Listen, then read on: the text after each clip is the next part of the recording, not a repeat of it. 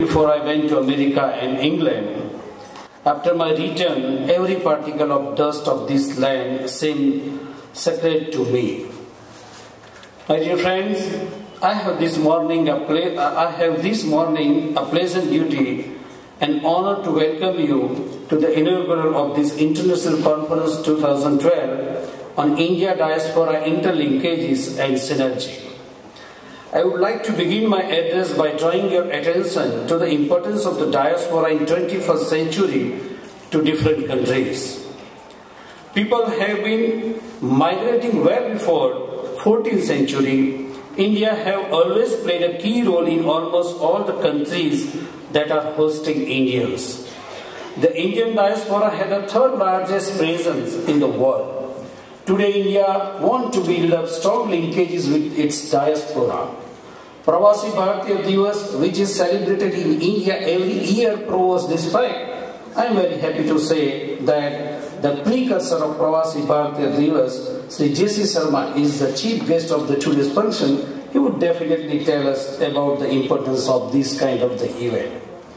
As an educationalist, I can relate to the necessity of much mature tie-up with the diaspora, but over my experience as a citizen of the state of the Gujarat convinces me that the diasporic linkages are changing and need different focus now to strengthen the scenario. If one goes into the history of the state of the Gujarat, then perhaps the earliest record on inward migration, which is still evident in the front of the CD, community who are considered to be a descendant of the Moors. Today, they are ingrained that this land, that they are known to be a Gujarati series. Even the history of the independence struggle of India would not have been same if the Gandhiji had not been to the South Africa, remained there as an NRI for some time and came back to lead the Satyagraha of this country. Similarly, we have seen that Gujarat has exported the exquisite techniques of the time known as ICAT across South and Southeast Asia. In the present time, however, the older form of the diasporic linkages are transforming. Today, the social and cultural values of youth are far different from the older generation. The joint family has already converted to the nuclear family.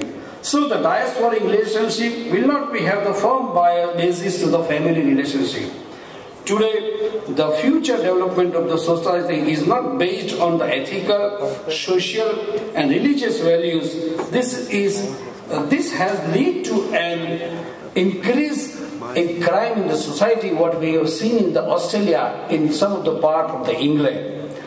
One poet said, "जिस वस्तु का मूल ठीक नहीं होता, इसमें दोस्तों कभी फूल भी नहीं होता." To start with, I can say that criminal activities are viciously directed towards many NRIs and PIOs across the world. The war between the countries which were fought face to face has now gone to the cyberplace.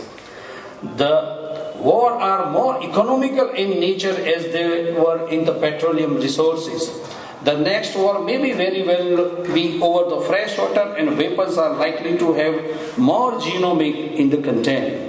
In this situation, it is not surprising that the diasporic population has started looking back on their countries of origin and are now hungry for closer linkages with its even reverse migration.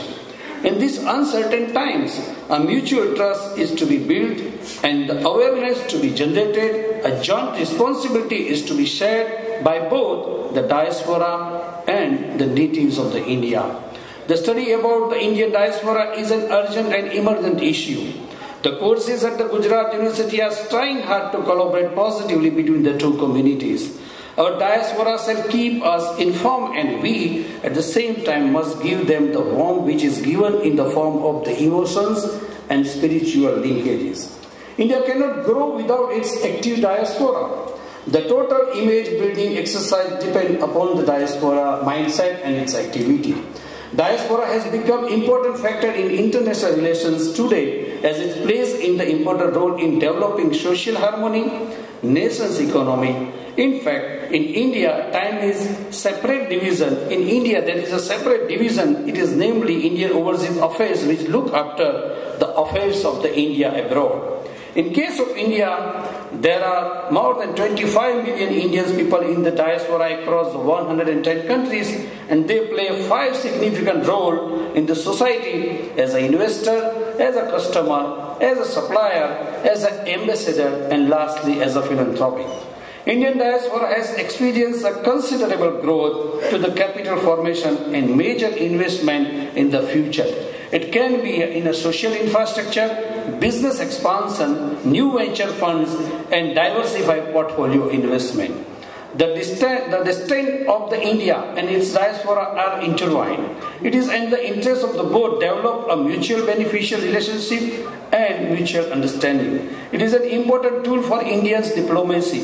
At the same time, Gujarat has one of the largest diaspora in the world. With this view, it is obvious of Gujarat University to answer the call of the society and engage such an international conference.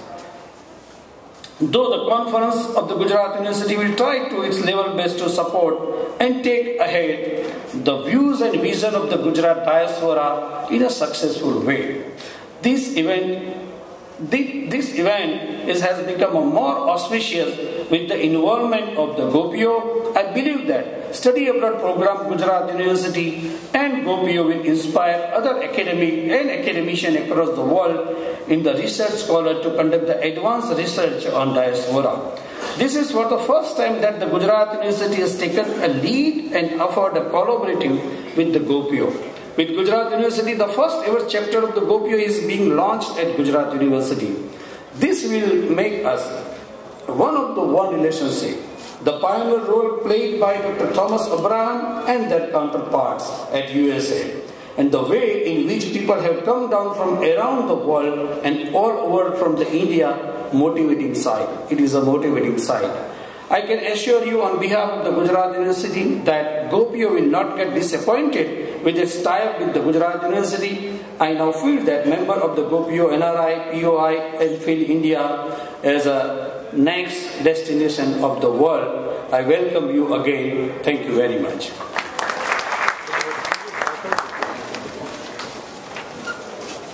Thank you so much, sir.